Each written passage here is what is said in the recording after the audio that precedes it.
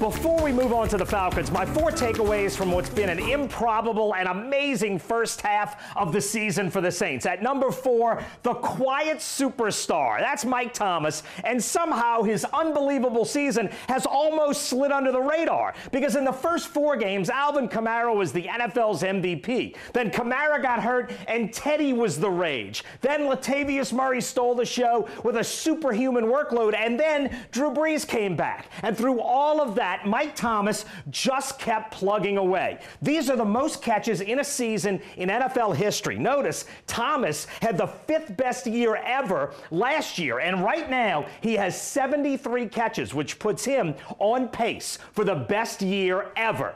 My first half MVPs on offense, Ryan Ramczyk and Teron Armstead, have been brilliant. Together, call them Armcheck or Ramstead. The Saints are tied for 4th in the NFL in sacks allowed because the offensive line has stayed healthy. Ramczyk, Warford, McCoy, Armstead, and Pete have all played at least 93% of the Saints' offensive snaps, and 2 games in particular I thought were amazing from the Saints' 2 tackles. Shaq Barrett of the Bucs was the NFC's Defensive Player of the Month for September, and Khalil Mack is a 3-time first-team All-Pro. Both of those guys bounced from side to side, and both of those guys were completely shut down by Ramczyk and Armstead. In fact, on the season, Ryan Ramczyk has given up 0 sacks. Teron Armstead has given up 0 sacks. In those same games, Cam Jordan was so much better and more productive than Barrett or Mack. He is my defensive MVP, and no number really tells the story of Cam Jordan.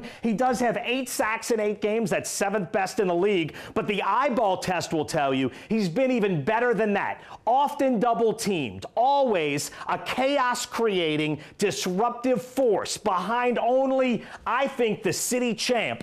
Cam Jordan is the 2nd best defensive player in Saints history, and he is having a great season. And my number 1 takeaway from the first half has to be the rebirth of Teddy. When Drew Brees went down, we ran a poll. Who should start at quarterback, Teddy Bridgewater or Taysom Hill? Only 17% voted for Bridgewater. Confidence in him was low, except for Sean Payton. Bridgewater protected the ball. He made plays in crunch time, and the Saints went 5-0 when he was the Saints starter. In Sunday's win over the Cardinals, when he did the choppa on the Jumbotron, Saints fans chanted his name. From 17% to local hero in 6 weeks. He did it with his play, and he did it with his personality, and his rise is my number 1 takeaway from the first 8 games.